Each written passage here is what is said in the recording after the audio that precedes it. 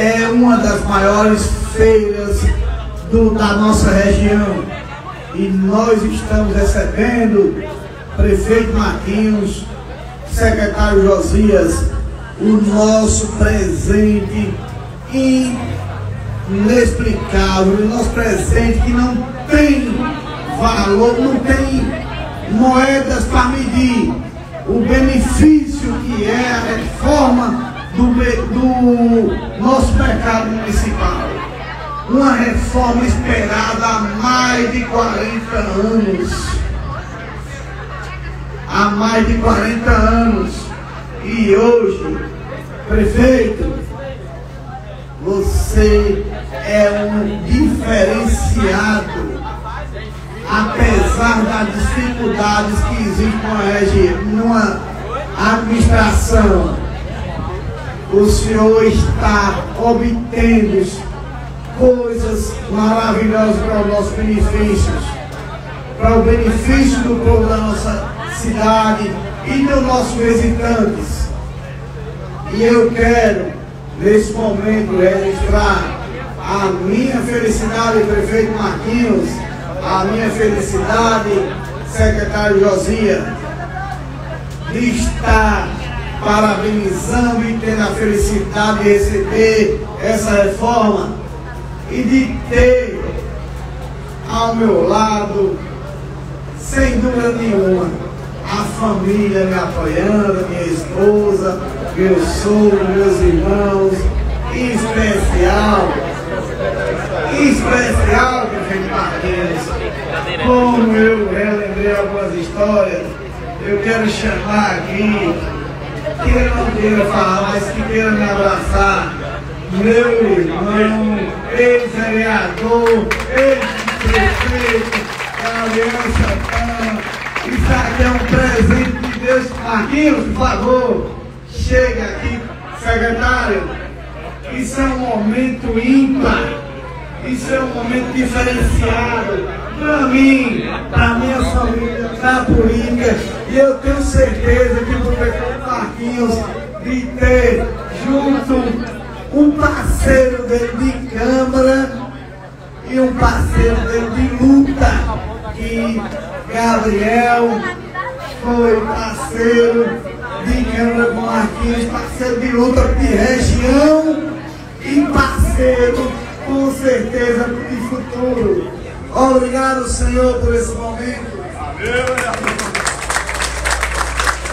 Ouvimos o vereador Edivânio, que apresentou aqui, que trouxe o ex-vereador, ex-vice-prefeito Gabriel José de Santana. A partir desse momento, estamos também ao vivo pela Milênio FM. Eu quero dar uma boa tarde especial a todos os ouvintes da Milênio FM, da sede e de todos os povoados. E para você, agricultor, que é quem vai usar diretamente esse prédio, é uma felicidade enorme a presença de todos vocês e a escuta de vocês aí em todos os povoados. Mas nesse instante nós vamos ouvir o vereador Roninho Anunciação. Uma salva de palmas. Muito boa tarde a todos, meus irmãos e minhas irmãs cipoenses. O vereador Edivânio acabou arrebentando meu discurso. Eu ia igual já previamente, secretário pronto, mas o vereador Edivânio nos dá uma lição de abraço. Eu, sempre que me refiro a esse governo, eu faço essa analogia. Esse governo é o governo da mão estendida. Na pessoa do secretário Josias, eu quero abraçar os demais secretários e autoridades presentes. Na figura do nosso prefeito Marquinhos, eu abraço toda a comunidade cipoense, meus irmãos e minhas irmãs, que ora recebem esse presente, que é a refundação desse ponto de encontro. O mercado municipal tem essa simbologia.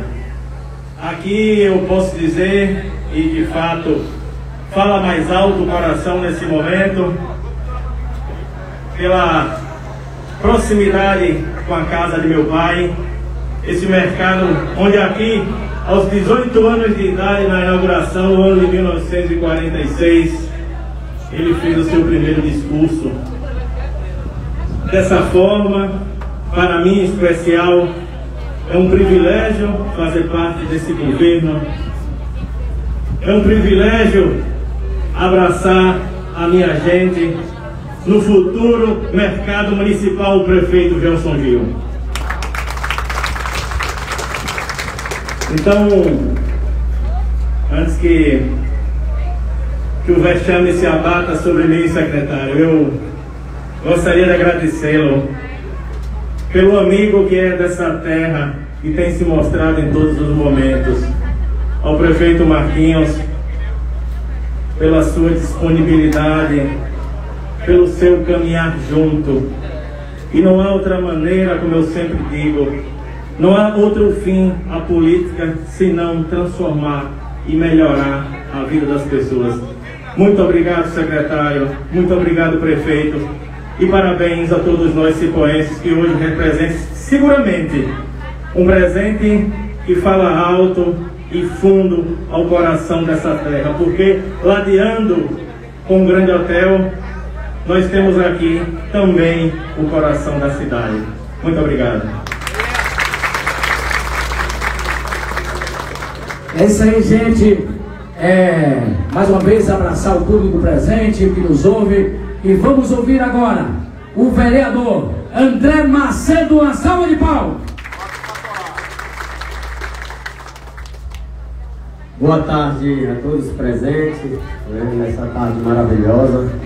Queria agradecer primeiramente a Deus pela sua oportunidade de estar aqui nessa tarde.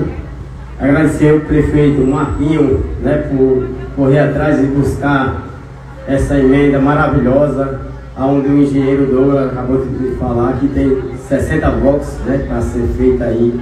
E quem vai ganhar, a nossa população se conhece, o pai, a mãe de família, que vai sair do meio da rua de sua barraca para vir para dentro de um prédio desse. Isso vai ser melhoria para todos os pais e mães cipoenses, da nossa querida Cipó. Agradecer também ao governo, o Rui Costa, em nome do Rui, está aqui o deputado Josias Gomes, para assinar esse convênio. E quem tem a ganhar nesse convênio aqui é a nossa população, Marinho, porque vai ser pais e mães de família que vão trabalhar aí dentro. Aí só tem essa população cada vez mais. Agradecer ao prefeito Marquinhos por essa grande obra que vai já começar a ser iniciada. Eu quero agradecer a todos mais uma vez, uma boa tarde. A gente não pode se alongar muito, vai ter muitos colegas ainda, prefeito, vice-prefeito para falar nessa tarde.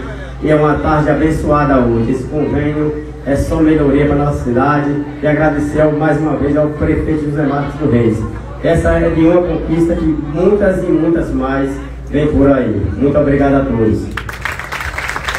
Ouvimos o vereador André Macedo e agora vamos ouvir o vereador Marco de Zé Camilo. Uma salva de palmas. Boa tarde ao público aqui presente, que nos ouve pela Rádio Milênio. Quero saudar todos os secretários aqui da gestão da pessoa do secretário José Gomes. Saudar os meus colegas vereadores, também na pessoa do meu presidente Fabiano. E saudar o prefeito Marquinhos e o nosso vice-vereador. Uma boa tarde. Eu quero dizer a todos que eu gostaria que tivesse uma pessoa comigo aqui agora, uma guerreira que por muitos anos também teve seu box ali no mercado, amiga da mãe do Luquinhas, comadre, a minha mãe, que por muitas vezes eu chegava lá e via Marquinhos sentado lá comendo carneiro cozido. Então, mas eu estava em Salvador, cheguei há pouco instante, não tivemos como articular, mas eu tenho a certeza, prefeito, que no dia da inauguração ela vai estar aqui presente. Vai ser uma felicidade ela ver esse mercado aberto, porque muitos anos ela passou, já vem de tradição, era a mãe dela, a minha avó, e passou para ela, por muitos anos, conviver aí dentro desse mercado, com esse box, vendendo bolo e vendendo comida. Então, eu queria deixar uma palavra aqui para o prefeito Marquinhos, e a palavra dele diz assim que os passos do homem bom concedido por Deus. Então Deus tem lhe abençoado grandemente na sua gestão. Você tem arrumado muitos recursos para trazer para o nosso município. Está aí, já tem calçamentos, estrada, mercado. Ainda ontem mais o meu irmão Vaniel aqui, acompanhamos o engenheiro da CEINFRA para a estrada ali do Guriotauanga, e vendo também da parte ali de onde ficou das Cotia até os Olhos d'Água, até chegar a Tubano. Então isso é uma satisfação para a gente, está vendo o desenvolvimento do seu trabalho, o seu empenho e sua força de vontade.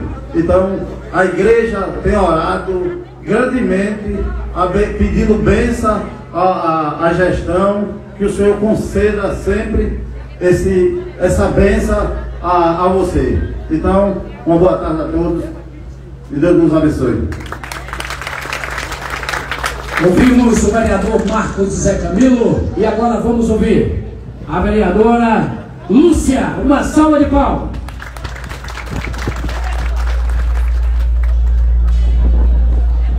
Boa tarde a todos presentes. Boa tarde aos ouvintes da Milena FM, estamos lendo agora na Milena FM.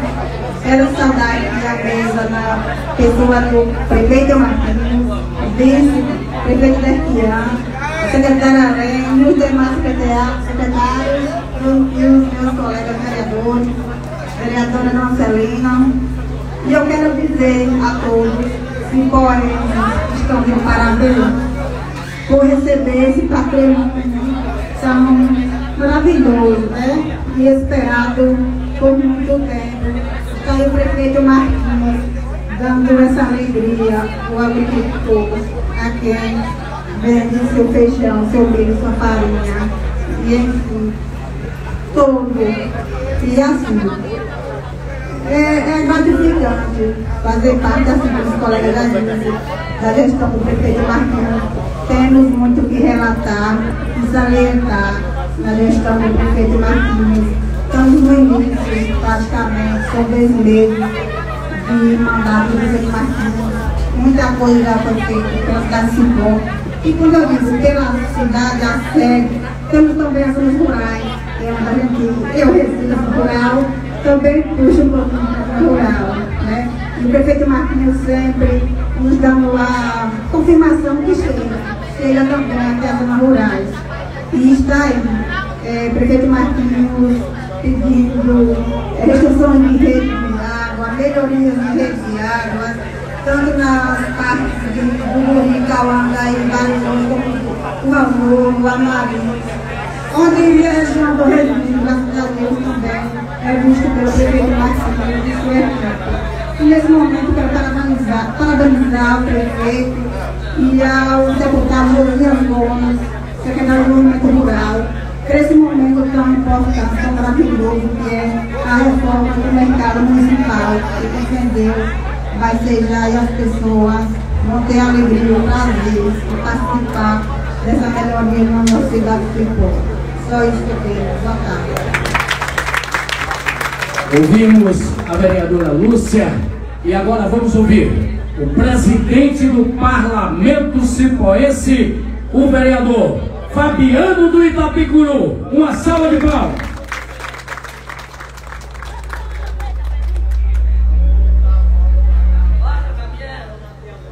Boa tarde a todos aqui presentes, boa tarde a todos que nos ouvem através da Milena FM.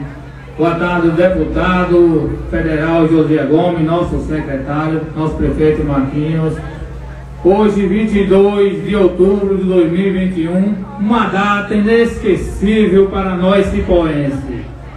Meu amigo deputado José Gomes, uma pessoa que conheci tem pouco tempo, mas tenho certeza, deputado, que o senhor mora em meu coração e não paga aluguel. Eu sinto a sua presença em nossa cidade, faz feliz ao nosso povo, esse carinho que o senhor vem mostrando por nossa cidade, por nosso prefeito Marquinhos, e dizer, prefeito, que a nossa gestão, o nosso compromisso com o povo está sendo feito. Gestão de compromisso é desse jeito. Acima do compromisso, prefeito, temos que ter responsabilidade, e isso o senhor vem mostrando à nossa população cipoense. Portanto, quero dizer a vocês que esse é um sonho de todos os cipoenses, é ver esse mercado transformado numa riqueza, num comércio de verdade. Portanto, quero agradecer a Deus pela oportunidade, a todos os colegas vereadores, todos os secretários, todos aqui presentes, e dizer que assim, prefeito, que Deus abençoe ao senhor e todos os seus secretários, a nós vereadores, ao nosso vice-prefeito, para juntos transformarmos na nossa cidade e fazer o nosso povo feliz. Uma boa tarde a todos e muito obrigado. Ouvimos o presidente do Parlamento Cipoense, vereador Fabiano, e agora vamos ouvir essa parceria, correria junto com o prefeito Marquinhos, lado a lado, em busca do progresso para a cidade de Cipó. Vamos ouvir o vice-prefeito Derquian.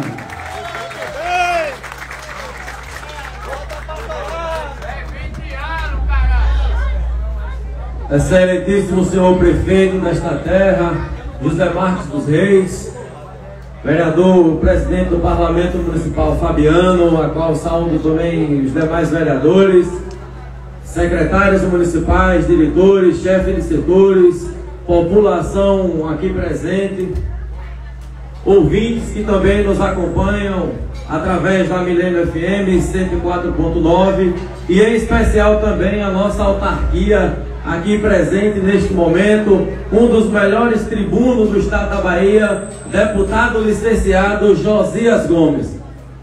Meu deputado, a Bíblia diz que nessa vida há tempo para todas as coisas. E eu, na minha infância, na minha adolescência, por estas ruas, neste mercado também trabalhei. Estive aqui junto com os meus pais e também no mercado da carne, juntamente com o vereador André e o seu pai, trabalhando também naquele mercado. E para nós, que em algum momento de nossa vida já estivemos aqui, trabalhamos, é um momento de grande satisfação poder observarmos que neste momento, em face da parceria que tem se instalado a cada dia entre o prefeito Marquinhos, o governo do estado, entre Vossa Excelência, eu tenho a certeza que as memórias dos nossos pais, vereador André, está neste momento aqui devidamente representada. Tenho a certeza, meu prefeito Marquinhos, que os teus pais têm muito orgulho, porque muitos duvidaram da sua competência, e acompanhei durante o período de formação da chapa a angústia daqueles que você procurava e simplesmente não lhe dava o crédito, não acreditava que isso aqui pudesse ser realidade. E graças ao trabalho, graças ao histórico, o nosso grupo político hoje, Josias Gomes, só tem crescido em Cipó. E tem crescido por causa do respeito, por causa da união, do reconhecimento e do amor ao próximo. Eu tenho certeza, Josias, que no dia da inauguração deste mercado, com fé em Deus, poderemos lotar essa praça, para que juntos possamos aqui, repórter Arildo Leone, deixar marcado o maior sentimento que pode permear a vida de qualquer ser humano, que é o sentimento de gratidão. Então que Deus nos abençoe e vamos juntos para construirmos uma cidade, um estado e um país cada vez melhor. Que Deus nos abençoe, prefeito Marquinhos. Ouvimos o vice-prefeito Derquian. E agora vamos ouvir ele que vem representando o governo do estado da Bahia, representando o governador Rui Costa, o melhor secretário de governo, Josias Gomes. Olha a responsabilidade desse cara. Uma equipe extraordinária também que me diz isso. Uma boa tarde a todas e todos. Que tarde maravilhosa, porque nós estamos tratando do desenvolvimento local. Tratar dos bens públicos com carinho é a maior virtude que de um prefeito, governador, presidente da República. A essas pessoas nós dedicamos os nossos votos com a certeza de que a autoestima nossa seria recuperada com grandes feitos. E eu assisto a uma cena que me chama a atenção, meu caro presidente Fabiano, que foram as falas dos vereadores enaltecendo, e Ramon também, o que este mercado municipal representa na vida dos cipoenses. E aqui gostaria que estivessem Dona Marieta e seu Zé Camilo, mãe do vereador Marcos, que aqui, emocionado, falou da mãe dele, como do feijão, Luquinhas do Feijão, que me falou da mãe dele que vendia aqui. O pai e a mãe vendiam bolo aqui. Na primeira vez que estive no mercado com o prefeito Marquinhos, eu vi as lágrimas dos olhos dele verterem-se quando ele lembrou que a mãe, a exemplo do que Marco relembrou, aqui também vendeu seus bolos para educar e criar os seus filhos. Vejam vocês o que nós estamos proporcionando nesse momento. Um mercado que é do ano de 1951 e, portanto, são 70 anos de existência. E você, Marquinhos, com a sua perspicácia, com a sua capacidade de ler a visão, a preocupação dos seus conterrâneos, foi fundo quando disse: Josias, avise ao governador Costa, eu preciso de estrada, vou recuperar a saúde, vou dar dignidade ao povo da cidade. Mas eu não serei o prefeito de Cipó se eu não conseguir ver, durante a minha gestão, este mercado completamente recuperado e entregue à população da cidade. Esse é o mérito que cabe a ele, porque em nenhum momento, na campanha eleitoral, ele prometeu tal iniciativa. Mas ao ver que ele tinha um parceiro importante no governo do estado, que é o governador Costa, ousou fazer esse pleito e finalmente nós estaremos daqui a pouquinho assinando esse convênio que vamos transferir os recursos da ordem de 1.922.000 para que esse mercado seja recuperado. Isso é prova de que nós estamos, vereadores e vereadoras. Por que a senhora não falou? Está com preguiça, né? Não almoçou não, dona Zanina? Almoçou? Então devia falar, mulher.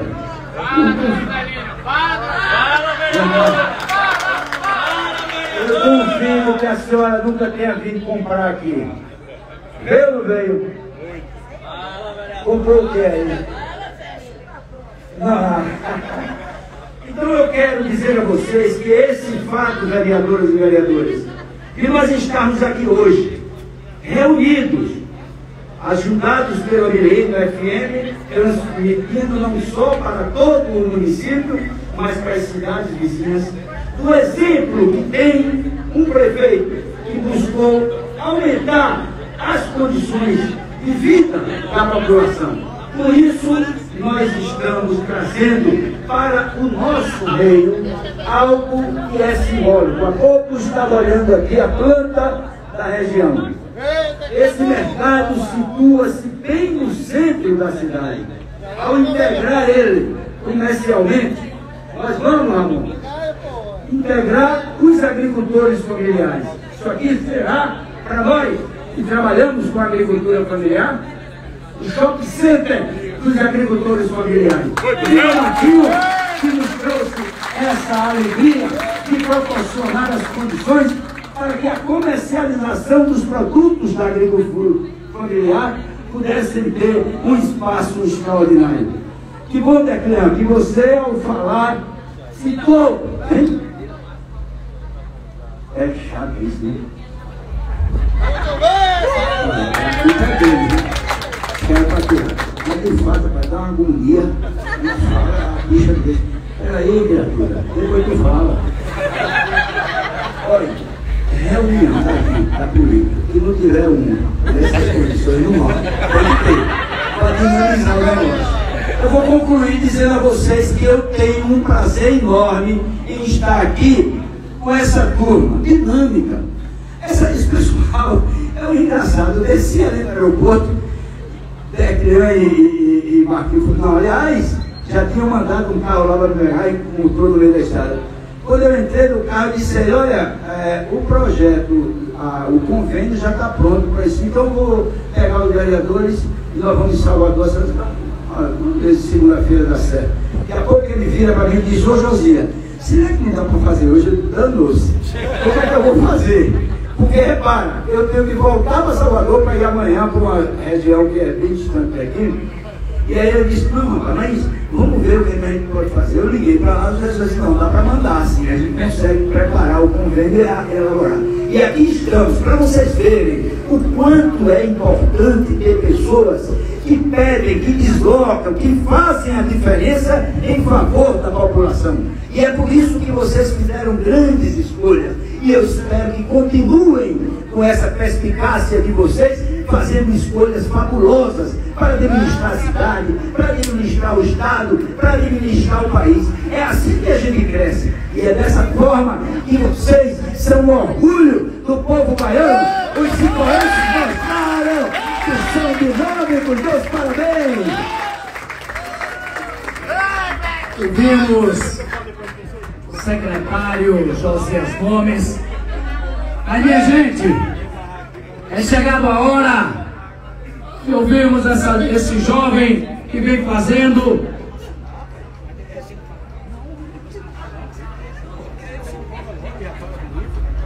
É isso aí. Antes de ouvirmos o nosso prefeito, eu convido o secretário Josias Gomes, o prefeito Marquinhos, o vice-decano, o chefe da Casa Civil, Amor Rabelo, Maiane Macedo, engenheira do projeto, o secretário de Obras Douglas, os vereadores, secretários para assinatura do convênio no valor de R$1.922.000 para a reforma e adequamento do mercado municipal. Vamos aplaudir!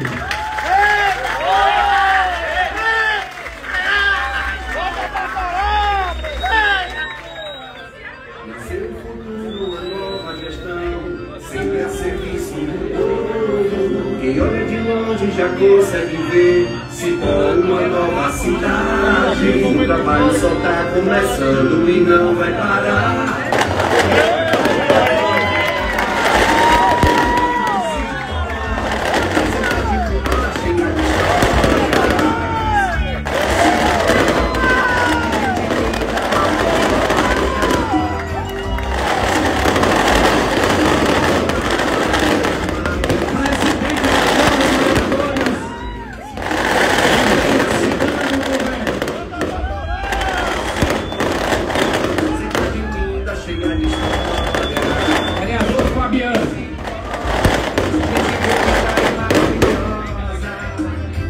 Aí a Guilherme ele transmitindo tudo ao vivo. Um momento importante para o município de Cipó. Aí chega o vice-prefeito Declan também para a assinatura desse convênio. Convênio no valor de R$1.922.000 para a reforma e adequação do mercado municipal da cidade de Cipó. R$1.922.000. Vamos aplaudir! Levanta esse convênio aí pra gente ver! O prefeito Marquinhos, o vice-prefeito Declan, o presidente da Câmara de Vereadores Fabiano, o secretário de governo Josias Gomes. Tira pra cá,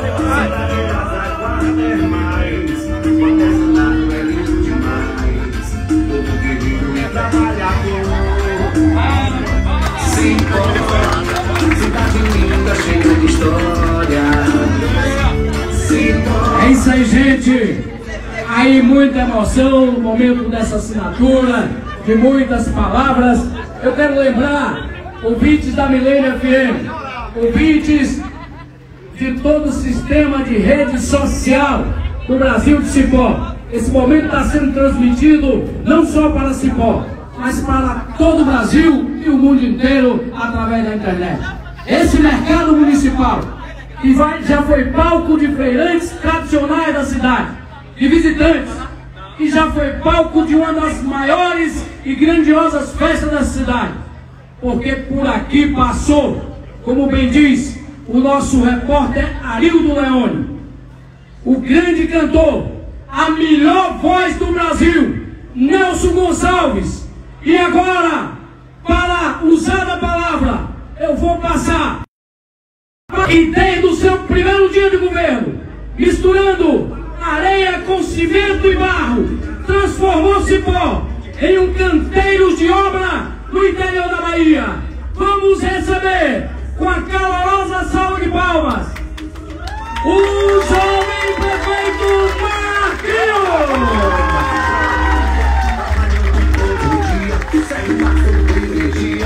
Por uma cidade melhor, correria, trabalhando todo dia, segue o passo com energia, pelo sonho de uma cidade melhor.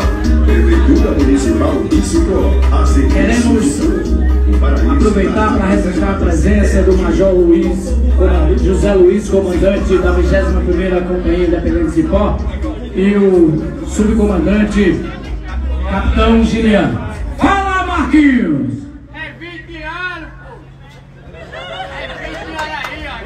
Meus amigos, minhas amigas cipoenses, meu querido secretário Josias Gomes, secretário de Desenvolvimento Rural.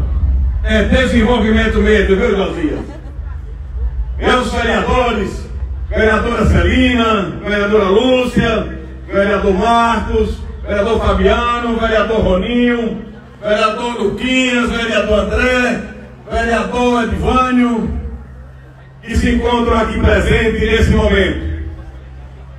Quero me dirigir ao povo da minha terra com o coração cheio de alegria, Arildo, porque para mim é momento de muita alegria na minha vida. Como ouvimos aqui, depoimento dos vereadores que tiveram sua mãe dentro desse mercado, buscando a sustentabilidade para criar os seus filhos. A minha história não é diferente, Josias. A minha luta é em buscar a reforma deste mercado. É porque eu conheço quando dá 4 horas da manhã pelo canto do galo, Josias. Porque fui criado na fazenda Itapicuru e 3 horas da manhã tinha que levantar para buscar o jegue, barrar, botar cangalha, botar os caçoar, para estar 5 horas da manhã nesse mercado, juntamente com meu pai e minha mãe, para vender bolo, arroz, mucuzá e pastel, acarajé, para dar sustento e criar a família com 10 filhos, Josias, que foram 12.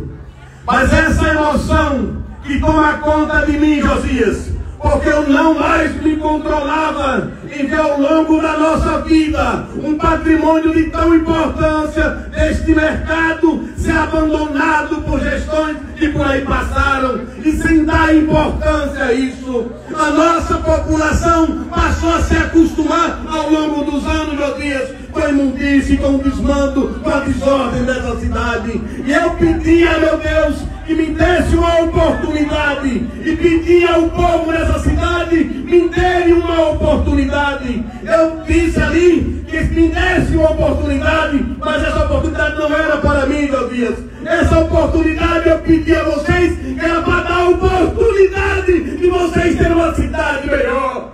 Uma cidade que fosse para todos e não de um grupo político.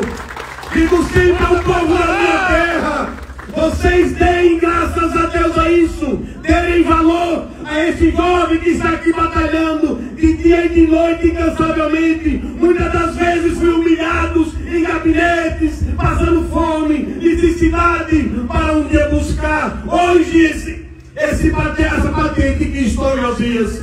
Muitas das vezes chegava naquela assembleia, não tinha dinheiro para retornar, peregrinando, Josias. Passei 12 anos sem mandato, mas nunca busquei um ticket de refeição, um ticket de combustível, nunca busquei uma assessoria, Josias. Mas pensando sim, batalhar para que um dia pudesse atender o meu objetivo, que seria administrar essa cidade. E que Deus assim nos concedeu essa vitória, que a vitória é do povo de Cipó. Aqui quando minha mãe, Dona Marieta, a Maria de Zé Moronó, mãe de Luquinhas, que ficávamos ali vizinhos, dia de quarta-feira, elas conversando e vendo a luta, a batalha para poder criar tantos filhos.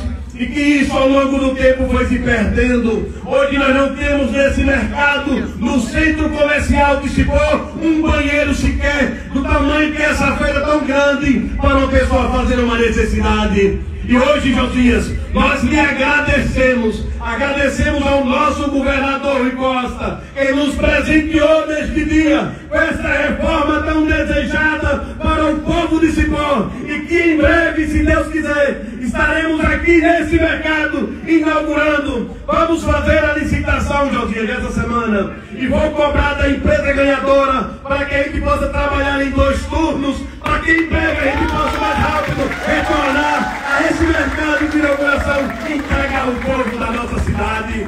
Meus jovens, minha querida Cipó, não é somente esse mercado. Quarta-feira, agora dia 27, estará acontecendo a licitação para a construção da escola do Estado, no valor aproximadamente a 22 milhões de reais. A escola estadual que vai ser de presente para nossos jovens. Bom, essa semana já aconteceu a licitação da estrada do Itapicuru, do asfaltamento do Itapicuru. Para a semana acontecerá a licitação da escola de 6 salas no Itapicuru. Ontem recebemos a visita do engenheiro da CEINFRA, Dr. Marcos Antônio, para fazer a avaliação, projeto técnico do asfalto do Burial-Cauanga. E essa é nossa luta, é a nossa batalha junto ao governo, aos secretariados, para que busquemos a melhoria para o povo de Cipó. Digo a você, Douglas, Baiane, Stephanie, Rafael, muitas das vezes que chegava no gabinete de vocês, até um pouco meio estressado. Eu para vocês, são jovens, sei da competência de vocês, sei que exijo muito. Muitas das vezes cobrava de vocês trabalho de dia, trabalho de noite e de madrugada. Vocês não têm a experiência de vida que tenho, quanto eu, quanto o José da vida pública. Às vezes a gente pensa que está fazendo demais, mas tudo que a gente faz para servir o povo é pouco. Então vocês que estão ingressando na vida, na carreira de engenharia de vocês, se doem, façam o que for possível para que a gente faça uma diferença nessa cidade de Cipó, e vocês serão reconhecidos futuramente como um dos melhores engenheiros da região. Eu busco e gosto de dar oportunidade.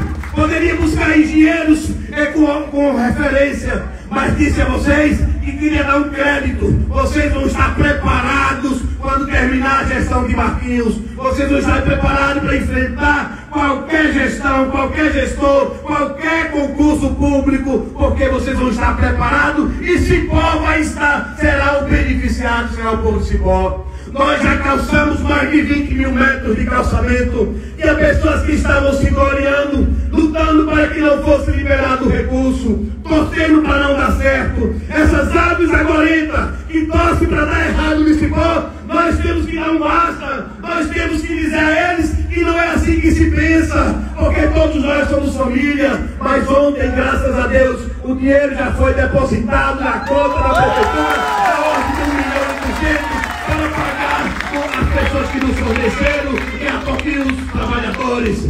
É isso, Josias, é isso que me deixa fortalecido a cada dia. Ao companheiro Ramon, que não tem hora e nem dia para eu falar com você, aos nossos assessores, aos nossos secretários. Peço às vezes até desculpa a vocês, porque exijo demais. Sei que cobro bastante, mas é necessário fazer isso. O tempo é muito curto, e se nós tentar para dormir muito, não dá para se fazer quase nada ali do Leone. Eu sei, essa mulher aqui que muito chorou ao meu lado, porque às vezes não tínhamos nem o café para comer, como vereador dessa cidade, porque quando recebia o salário não tinha mais o que sobrar do salário de vereador. E ela olhava para mim: e aí, marido, por que você fez isso? Eu disse: mulher, tenha paciência que nós vamos alcançar a vitória. E Deus nos honrou e vai nos honrar muito mais ainda, Lê.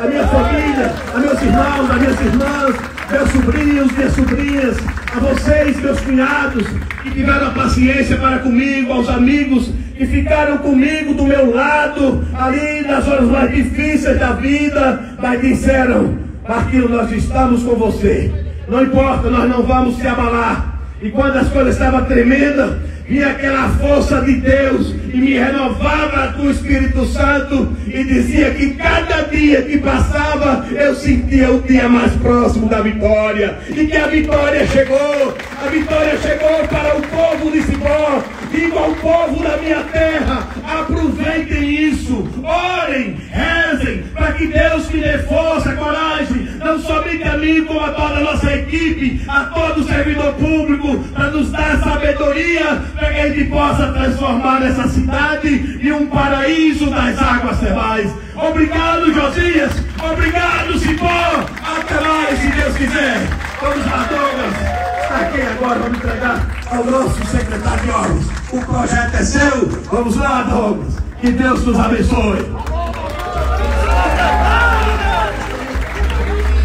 E nesse exato momento eu convido a todos para adentrar o mercado municipal, tirar foto do antes, para vocês conhecerem o futuro depois.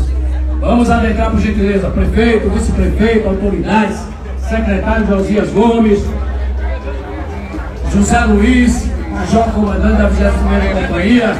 Aí é mais uma obra do nosso amigo Sérgio Sussu, também tomar de conta, ele que cuida da limpeza da cidade.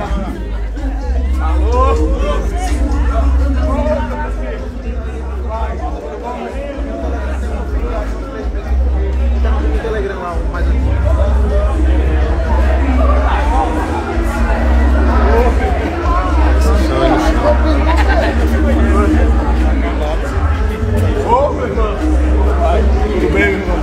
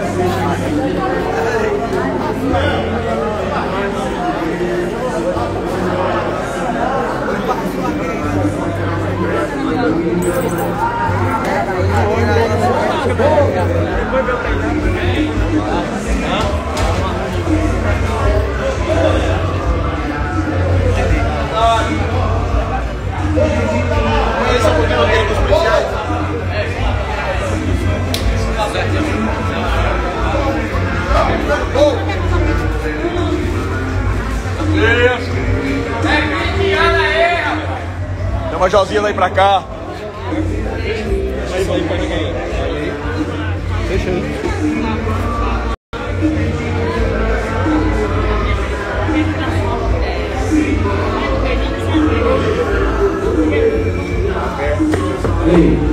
Nesse momento, a comunidade está olhando para o mercado, prefeito, vice-prefeito, secretário do governo, eu quero aproveitar para dar um abraço a toda a equipe da comunicação. Estamos no mês de outubro rosa, onde acontece a prevenção do câncer na mama, na mulher. Eu já tenho um pouquinho de saúde. A gente também sabe que a gente tem que se preocupar. Tem a comunidade, toda a sociedade, a todos os motoristas, a equipe do esporte, do município, a equipe da limpeza pública, a saúde, a comunicação, nosso amigo Torinho, a nossa colega presente, abraçar também a todos que estão chegando, pesador de alegria, agradecer a sua organização, a Ellen, publicidade, presente também para o Rio. Um abraço, um abraço. Esse aqui é o prefeito. Respeito depois o cidadão sábio, determinado e respeitado. Esse é o prefeito. Você lá no saiba. Cadê Chico da loja? Chico da loja. Oi, Chico da loja. Esse é o meu prefeito. Chico da loja, chama aí. Oi.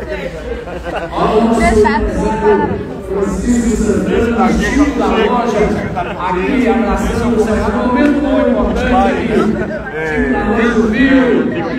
Conhece essa história, né? Quem mais conhece a história de Cipó é Francisco, assim, sempre foi respeitado, né? Foi um homem honrado aí. Esse homem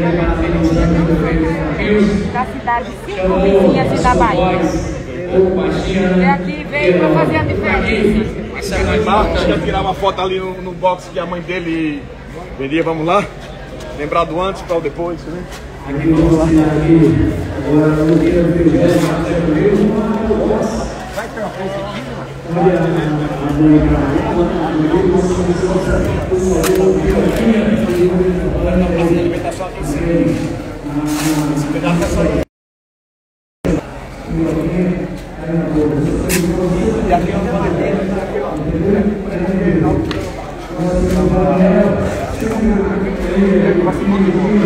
Mas aqui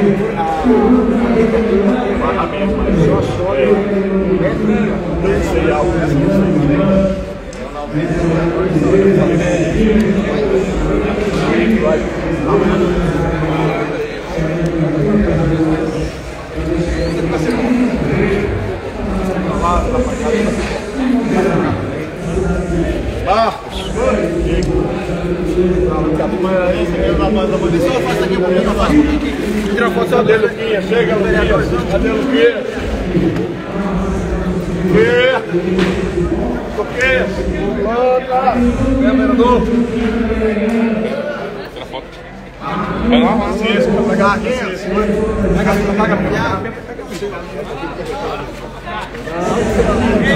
Pega.